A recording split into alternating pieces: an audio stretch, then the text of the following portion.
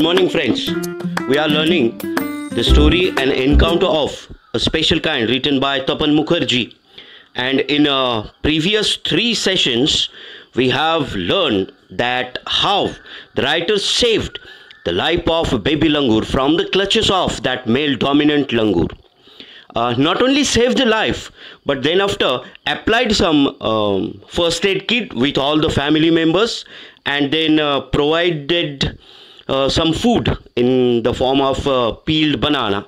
While all these attempts are to make that baby langur alive, conscious, or you can say the focus of writer is on the revival of the baby langur, and finally the writer got success. And then after, when the writer noticed that the mother langur was there and she was watching and ready to take charge of baby langur, then the writer retreated from that place, and finally mother langur caught hold of her baby and cuddled her tightly, and then the baby langur got comfort in her lap, up to this much. And then after, she started searching the options to keep her baby safe, or the ways or the place where it would be safe. Up to this we have learned in the first three sessions, and let's move on to the last phase of this story. Okay, chala pahuya. Then in a flash she jumped with her baby clinging to her belly and reached our kitchen roof. हे सर्व झाल्यानंतर त्या mother लंगूरने काय केलं की त्या baby लंगूरला आपल्या पोटाला घट्ट असं पकडलं. क्लिंचिंग प्राणी पकडतात, ठीक आहे नाही. And reached our kitchen roof, आणि उड्या मारत ती आमच्या घराच्या किचन रूफवर गेली. शी सर्व्हेव्ड the area for the व्हिशियस mail लंगू and then leaped away in the direction opposite to the place of the violent encounter. आणि त्यानंतर त्या रूफवर गेल्यानंतर तिने काय केले, शी सर्व्हेव्ड द एरिया, आजूबाजूच्या सगळ्या एरियाचा सर्वे केला, शोधलं. फॉर द, कशासाठी शोधलं, फॉर द व्हिशियस मेल लंगूर, आजूबाजूला तो दुष्ट मेल लंगूर, डॉमिनंट मेल लंगूर आहे का नाही, ज्याने या पिलाला मारण्याचा प्रयत्न केला होता, ते आजूबाजूला कुठे दिसतंय का याचं निरीक्षण तिने केलं. अँड देन लीप्ड अवे, आणि अगोदर पाहिलं सगळं सेफ आहे असं तिच्या लक्षात आल्यानंतर मग उड्या मारत ती ज्या दिशेने हे एन्काउंटर जिथे झालं होतं त्याच्या विरुद्ध दिशेने, opposite to the place of the violent encounter, ती निघून गेली.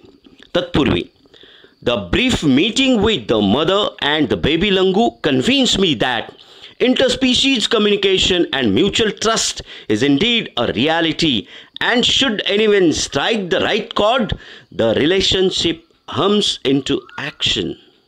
Okay, these three four lines are the you can say the theme of this story. या स्टोरीची ही थीम आहे. यातनं आपल्याला काय शिकायला मिळालेलं आहे हे आपल्याला, आणि काय लेसन आहे ते इथे या 2-3 ओळीमध्ये आपल्याला पाहायला मिळतं. पाहूया काय. The brief meeting with the mother and the baby लंगूर, त्या बेबी लंगूर आणि मदर यांच्याशी झालेली जी मीटिंग होती त्या दरम्यान ते दोघं जणांनी, त्या मदर लंगूरने त्याला आपल्या मिठीत घेतलं, आणि त्यानंतर त्यावेळेसचा जो प्रसंग होता त्या प्रसंगाने त्याला काय त्यातनं मिळालं पाहूया. कन्व्हिन्स मी दॅट, काय शिकायला मिळालं, that इंटरस्पीसीज communication and mutual trust is indeed a reality. इंटरस्पीसीज communication, दोन वेगवेगळ्या प्रजातीमध्ये असणारं संभाषण किंवा दळणवळण ज्याला म्हणूया, जसं की मानव आणि प्राणी यांच्यामधलं. आता ते काय, अँड म्युच्युअल ट्रस्ट, या दोघांमध्ये असणारं एकमेकांवर असणारा विश्वास. मी यापूर्वी आपल्याला एकदा उदाहरण दिलेलं आहे प्रकाश आमटेंचं. त्यांच्या आश्रमात जर पाहिलं तर अनेक वेगवेगळ्या प्रकारची हिंस्र प्राणी आहेत, विषारी साप आहेत, ज्या प्राण्यांना जंगलामध्ये जखमी झाल्यानंतर त्यांनी तिथे आणलं आणि त्यांच्यावर ट्रीटमेंट केली. तर या ठिकाणी आपल्याला पाहायला मिळतं there is a mutual trust between animals and Prakash Amte. ती कशा प्रकारची आहे? म्युच्युअल ट्रस्ट म्हणजे काय की दोघांचा एकमेकांवर विश्वास असला पाहिजे. जर विश्वास असेल तर प्राणी माणसांवर आक्रमण करत नाहीत. आणि प्राणी कधी आक्रमण करतात? प्राणी बहुतांशी प्राणी म्हणजे जे काय म्हणूया आपण मांस खाऊन जगणारे आहेत त्यांचा भाग वेगळा, परंतु 90% प्राणी अशी असतात की जे इतरांवर आक्रमण तेव्हाच करतात जेव्हा त्यांना त्यांच्यापासून धोका वाटतो. पण जर धोका नाही वाटला तर ते आक्रमण करत नाहीत. मग हे प्रकाश आमटेंनी सिद्ध केलं की वाघासारखा प्राणी तिथे आहे, त्याच्या अगदी तोंडात हात घालतात पण तो काही करत नाही. का? कारण त्या प्राण्याला प्रकाश आमटेंवर विश्वास आहे. विषारी साप आहेत तिथे खेळतायत, ते त्यांच्या अंगावर खेळतायत पण चावत नाहीत. का? There is a mutual trust. दोघांमध्ये एकमेकांवर विश्वास. जर हे असेल तर इंटरस्पिशीज कम्युनिकेशन, प्राणी आणि मानव यांच्यामध्ये संभाषण किंवा त्यांचं नातं तयार होऊ शकतं या गोष्टीने. इंटरस्पिशीज communication and mutual trust is indeed a reality. ते सत्यात येऊ शकतं. And should anyone strike the right cord the relationship hums in to action.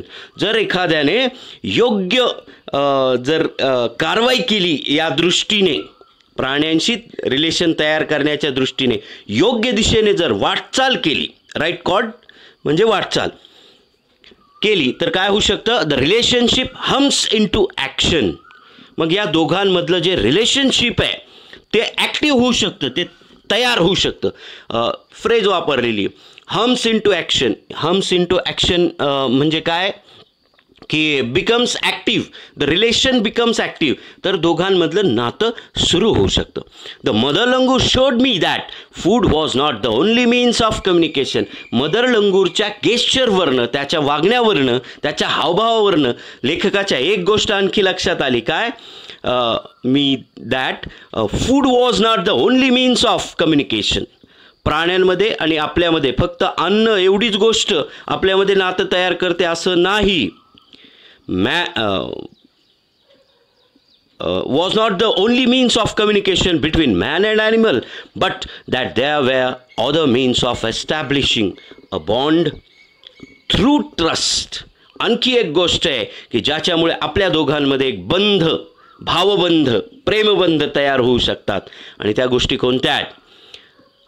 other means of establishing bond through trust, compassion and mutual understanding. Trust Vishwas, compassion प्रेम आणि mutual understanding, दोघांमध्ये एकमेकांबद्दल understanding असलं पाहिजे. All these 3 things R responsible to make relation, to bond us with the animals.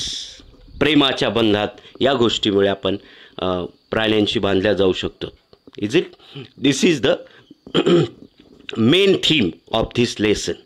या लेसनमधून आपल्याला एकच शिकायला मिळतं की प्राणी आणि मानव, आपण प्राण्यांशी प्रेमाने वागलं पाहिजे, ते आपल्याशी प्रेमाने वागतात. It is our responsibility, it is our duty to save all the kinds of animals, birds, species, or you can say the tiny creatures also.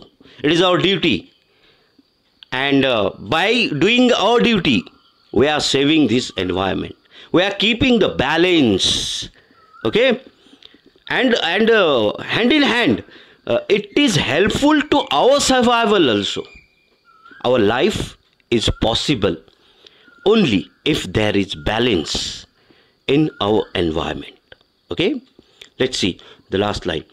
55 years have passed since that day.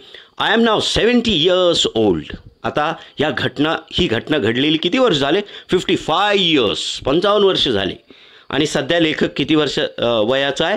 17. म्हणजे ही घटना त्याच्या वयाच्या कितव्या वर्षी घडली असेल? 70 minus 55, 15. Okay, correct. I am now 70 years old, but I still fondly remember that encounter of special kind. 70 वर्ष वय झालंय लेखकाचं, परंतु काय म्हणतोय लेखक? I am still fondly remember that encounter of a special kind. आजही मला तो एन्काउंटर जसाच्या तसा पूर्णपणे आठवतो. Okay, this way, dear students, we have completed the second lesson, that is a story written by Tapan Mukherjee. It is very nice and it is very helpful to us. We got the message from this story that it is our duty to protect the animals, birds, other species. At the end, we can say we have to protect our environment. Is that clear? That's it for today. Good day.